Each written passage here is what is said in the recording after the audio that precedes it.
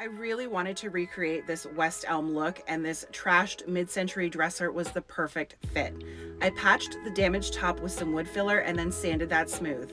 Then I used my miter saw to cut up hundreds of these wooden half-round molding pieces that I picked up from Lowe's.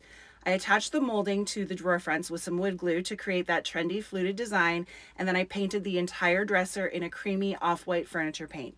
I added some shiny new pulls, and now instead of heading to the landfill, this sturdy dresser looks like it is straight out of the store. Follow me here for lots more furniture flipping inspiration.